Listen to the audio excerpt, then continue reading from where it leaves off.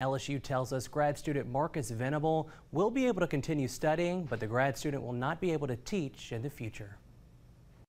Trans rights are human rights! Trans rights are human rights! There was a lot of tension and buzz at the state capitol on Tuesday surrounding the historic veto override session.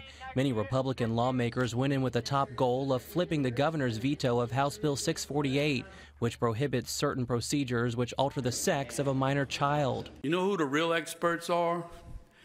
It's the ones that had this procedure done and now in their mid-20s and late 20s and trying to say that they hate their parents for letting this happen to them. But yesterday morning, State Senator Mike Fazee of Houma received a vulgar voicemail from someone expressing their displeasure with his vote on the bill.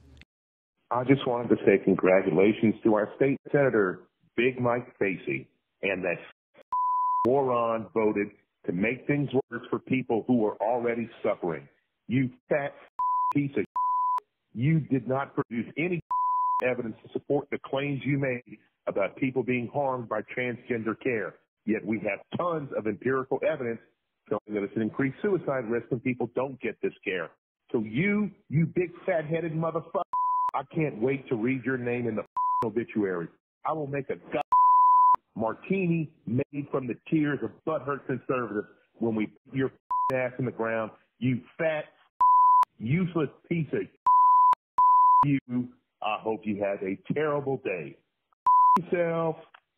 Come to find out, the voicemail was allegedly made by LSU grad student Marcus Venable, who also teaches a course at the university.